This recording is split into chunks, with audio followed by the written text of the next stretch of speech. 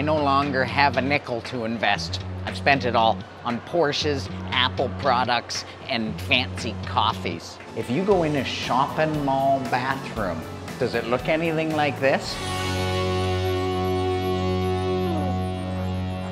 10 years ago, Mark Wiens made his iconic top 25 things to do in Bangkok list, and at number 6 is MBK Shopping Center, a mega mall that's literally a country in and of itself. And at the time, that was a pretty impressive mall. But what Mark didn't know was that in 2018, the biggest shopping mall in Asia would open its doors. And so on the new and improved Bangkok list to rule them all, I give you IconSiam.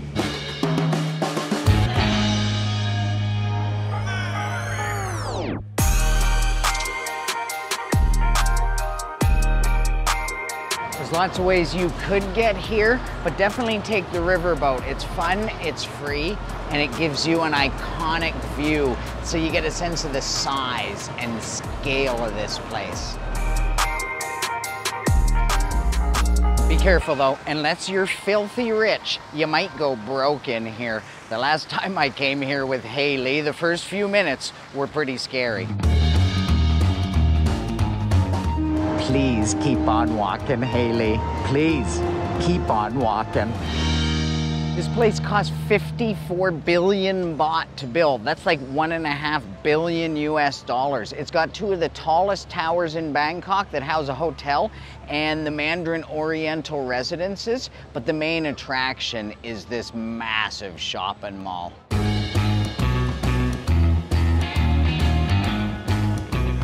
So this room has 4 giant 16-meter tall pillars, a little classic Thai art, Thai culture. And before I get to the bottom of the escalator, I want to shout out Germany, today's top viewer winner. Germany, you guys have watched the 6 most videos ever on my channel, and I thank you. I never met a German I didn't like. You guys have a really good sense of humor. Now it's your turn to book a ticket to Thailand.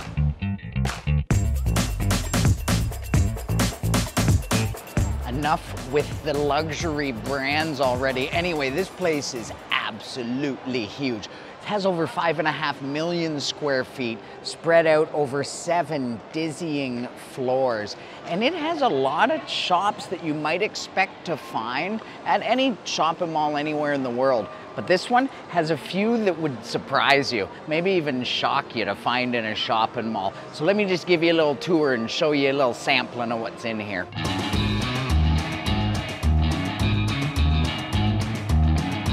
So it's a pretty decent Apple store, but Apple stores, all those other shops we just showed in the montage, that's pretty standard stuff. But how many malls do you know underneath the Apple store have a Porsche store, and underneath that they have a Versace store, and then over to the right they have a makeshift pop-up Gucci vault.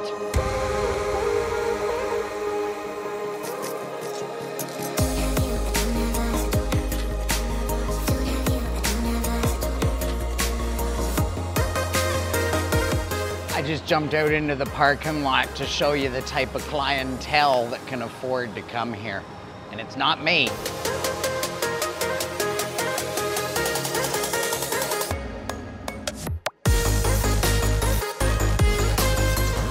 Excuse me, but I'm just using the facilities in here.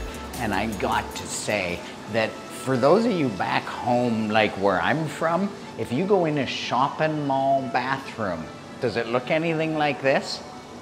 No, it doesn't look anything like this. And that's why I always remind people that if you've never been to Thailand, don't come with any preconceived notions. A lot of people have this vision of Thailand in their head that it's just kind of a third world country where it's just shacks and stuff on the side of the road, and there's lots of that.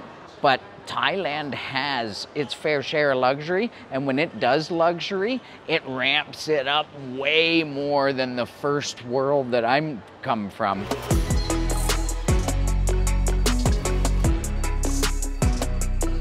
And if the toilet didn't convince you that this place is next level, look at their typical coffee shop in this joint.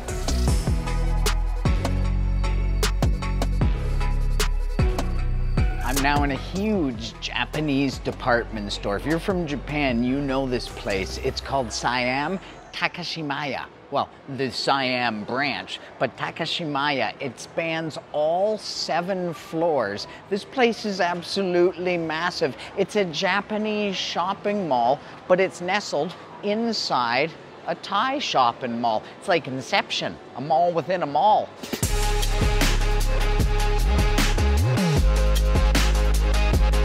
By now you're probably hungry, and all those crazy sit-down restaurants that you'll find all over the mall, the food court here has to be seen to be believed. It's built to represent like a replica floating market, and this place alone is over 150,000 square feet.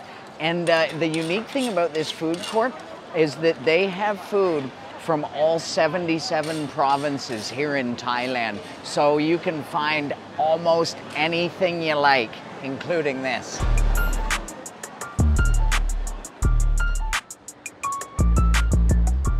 What's this one? Moo? Oh, chicken? Okay, I try. Thao Rai Krab? 100. Okay. I got these fried chicken dumplings for 100 baht. May not be as cheap as the street, but look at this.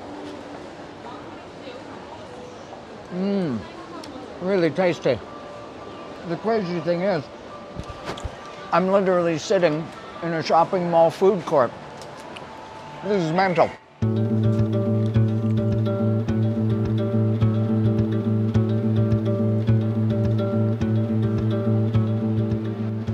SCB Investment Center. Let's be realistic. I no longer have a nickel to invest. I've spent it all on Porsches, Apple products, and fancy coffees. Okay, so I'm a little offended. I see the Women's Club over here. They got the Kids Avenue right over here. What about us middle-aged men? Why don't they make a zone for us? I mean, oh, wait, they did. It's called Nana Plaza. I forgot about that. Okay, no longer offended. I'm gonna finish off the tour by showing you this ridiculous little restaurant row up here on the 6th floor.